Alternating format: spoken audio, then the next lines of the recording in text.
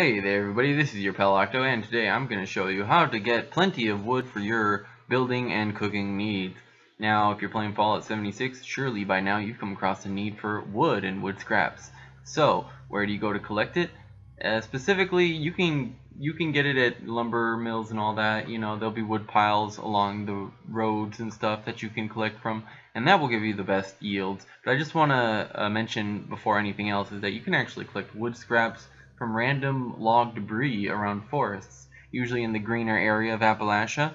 There'll be just logs on the ground, scattered among the bushes and rocks. In some places they're more common, some places less common. I suggest looking for the forested areas on the map to find them. And you can just go around and press E on them, and they'll actually give you some wood scraps to use. But if you're looking to get a better yield, you can come here to a lumber yard.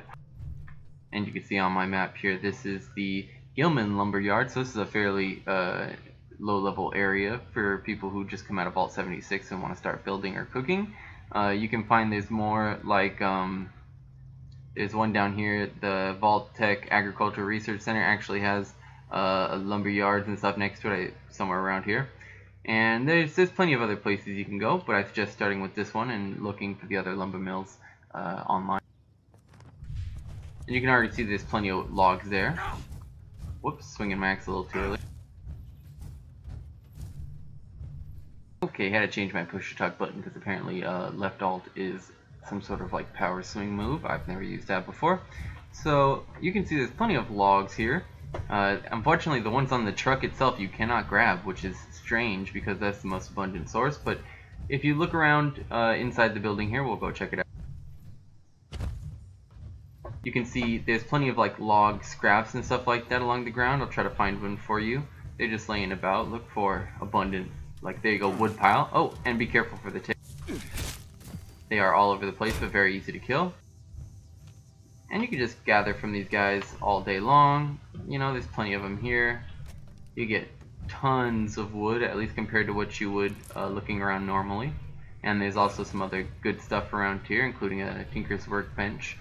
Where you can craft yourself all sorts of goodies and ammo. I can hear another tick going around outside. See, there's some wood piles here. And there's actually a really good wood pile all the way outside that I'd like to show you. And believe it or not, you can't take wood from here, strangely enough. Kill this guy.